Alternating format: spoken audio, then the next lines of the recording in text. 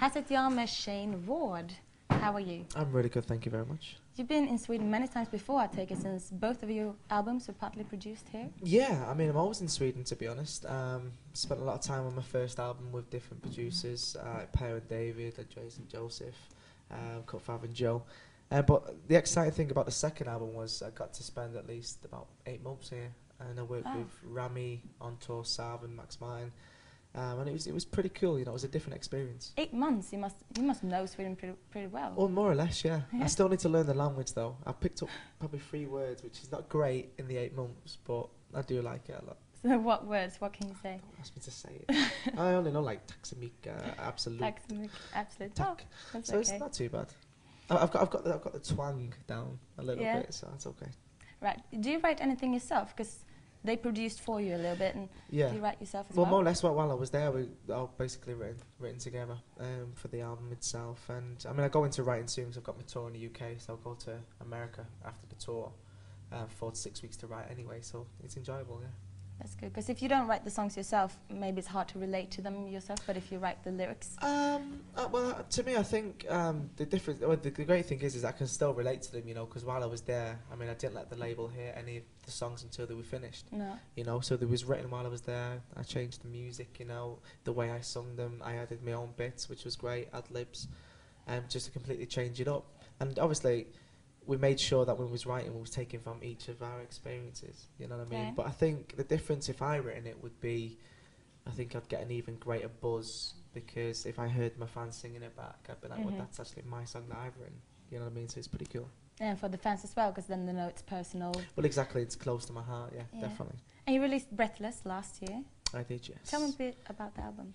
Yeah, I mean, the difference in the album, I mean, from the first, it's just a lot more funkier, sexier, and I wanted to make it my age. You know, I'm 23 years old. You know, I'm still a young guy, and I think I needed to make it sexy. It was the right move to do up tempo, and to work with the guys as well. Just because it's more of an R&B pop feel to it, and the songs are very sexy indeed. So I'm very proud of it. And You Got Me, is that You Got Me So? Yes. Is that the next single? No, the next single is actually going to be Breathless. Probably one of my favourite ballads I've ever sung. Yeah, probably one of the best that I've ever done, to be honest, and I've had written. It's such a great song, and I'm able to hit these 2 amazing notes in it, which I'm very proud of. Yeah. So that's the way I can Yeah, describe I it. heard it. It's Like, 2 high notes. it's really, really high. I call it my Bee Gees. You know? Can you do that live as well? Or was I can, you know, but I think with that note as well, every time is quite tiring, you know, because it really takes a lot out, because it's a lot of emotion to go for it. But when I'm wound up and I'm firing, I can go for it, yeah. That's good. And Know You Hang Up has been really successful on The Voice, our music channel. Yeah. And it's a really, really sexy video. Very sexy indeed, yeah. I shot that in Kent, in the UK, in London. And no, it was fantastic, you know. I was with a girl, she was called Gabriella, you know, and she did absolutely fantastic. And I needed to make the video sexy, because the song is sexy, it's got a sexy beat to it. Yeah. And as I was saying before to someone, it's clever using the words "Know You Hang Up," because to me, I've done it, you know, back in the past, my friends have done it, loads of people have done it, early stage of relationship. Okay, I'm going now, so you hang up, no, you hang up, no, you. And it's just a game. I thought, if we put that in a song... And the phone bill is just getting bigger. Well, they've got to hang up because it was my phone bill, so yeah, definitely. Right. Did I see Gabriella in the video to Breathless as well? Yes, you did. Yeah. How come? I chose, what it was, we toyed around with the idea for a long time, what I wanted for the Breathless video. And I don't know, someone just came up with the idea, what about using the same girl? So at first we went, no, we won't do that. But then we stopped, and I think we actually thought about it, and I thought, I've not seen this done in a long time. So we thought of the idea where we wanted to carry on the relationship to make it look even more believable. So You Hang Up is the early stages, the sexual tension, you know, just like fun and games.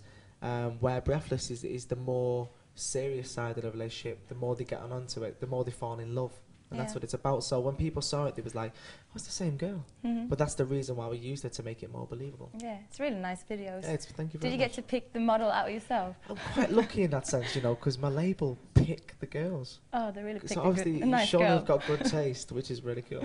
That's cool. And are you single now? I'm not. No, I'm in a relationship. Is that with the same girl as before? Yes, it is. Yeah. With Faye? Yeah. All right, cool. Is it going well? Absolutely fantastic. Yeah, really good indeed. That's nice. You've been in a band before called Destiny. Yeah. Oh, could you ever great like? name. Yeah. Could you ever consider yourself being in a band or a group again? I'm quite happy to be a solo artist, you know. I think at times I do kind of think to myself, what would it be like if I was in a band, you know, an all-guy band, whether it was playing guitar and had the drums or whether it was just vocally. And I do I think sometimes on stage, as much as I love being by myself and just totally enjoying it and taking all, like, it's just me, I kind of wish, imagine I had my best friends on stage with me, you know, and they could enjoy it with me, but I suppose it never happened unless I join a band, which I doubt it. Do you play any instruments? I do. I play a bit of guitar. You know, I bought a piano, which I've been meaning to learn for the last year. I started the piano, right? Do you play piano? Well, just a little bit, like, yeah. Well, not really. But I was playing it, and I had this CD, and it was going great. I was like, wow, this sounds amazing. And then it said, use your left. And I just froze. I looked at my left hand, and I thought, well, I need a teacher. Yeah. I'm terrible, diabolical, so I need to get taught. Cool. It's now 3 years ago since X Factor, right? Well, 2.5. 2.5. Yeah. Does it still affect your career, do you think? What being from the X Factor? Yeah. No, well, I mean, positively or negatively? No, I think it's great. You know, I'm very proud that I've come from a talent show. And I think it's important to people as well, because a lot of people like to put down talent shows as well. I'm just proving to people now that talent can come from a talent show, and just because I come from one doesn't mean that I haven't got it. You know, I'm proving to people it's 2.5 years later. You know, I'm not just UK bound. You know, I've a fantastic success in different parts of Asia, South Africa. I'll go to Australia, go back to America, you know, to write and record and release a single. So it's just showing them, just because you come from a talent show doesn't mean that you're not talented and you don't have what it takes to be a pop star. Because I think it's a great stepping stone for someone who can't get in the industry. Yeah. You know, it gives them the chance to hopefully live out their dream. Right.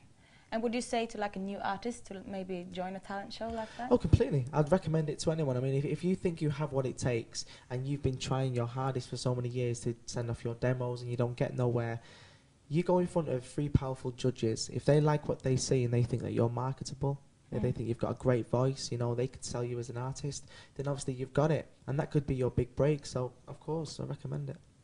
Right. And you're from a really big family. Huge family. Yeah. Are you all musicians, or it's just you? Well, we've all got our voices, yeah. You know what I mean? Do you sing together, the whole family? Well, not quite like church, but it was great growing up. You know, I'm one of 7. I've got 3 brothers, 3 sisters. Kind of weird. A twin sister as well, right? A twin sister, yeah. I've got Mark, Martin, Michael, Lisa, my twin sister Emma, and my little sister Leona. A very big family. A lot of love over Christmas. It's great. But cool. No, but we always sing, so it's always been there. And how do you feel with all the fans now? Like, yeah, 2.5 years it's been, and you have a lot of female fans. Yeah. How do you feel about it? I'm happy, of course. I'm a guy at the end of the day. Absolutely. I'm not going to deny it. I love it. But I think the great thing is, for me with the fans as well, is that with the new album also, it's expanding now. You know, my fan base is changing as well. You know, I've got a lot of young, middle-aged and old as well. So the first album will appeal to the older generation. Second album now is more, because it's more R&B pop. You know, it's obviously going more into a different direction. So it's pretty cool. Cool. Are you into sports as well? You're a Manchester United fan. Massive. Yeah. Massive. Have you met David Beckham? I have, yeah. Yeah, really? I actually met David. I went to a pre-World Cup party, his pre-World Cup party. And it was quite funny. I had a great conversation with him and his mum as well. And his mum came over and said, I voted for you. I said, that's nice of you. Thank you very much. And I was speaking to David. He's dead small. He's a very small guy. But wonderful guy as well. Oh, that's cool. What's in the nearest future now? Well, like I said, I'm in my tour rehearsals at the moment. It starts on the 12th of May. Finishes on the 29th of May in the UK and Ireland. And I've got a lot of festivals. So once that's finished, I go to Australia, back to South Africa, and like I said, America for 4 to 6 weeks. So cool. Keeping busy. Busy boy. Very busy. Good luck with that. Thank you very much. Thank you very much. Thank you. Cheers.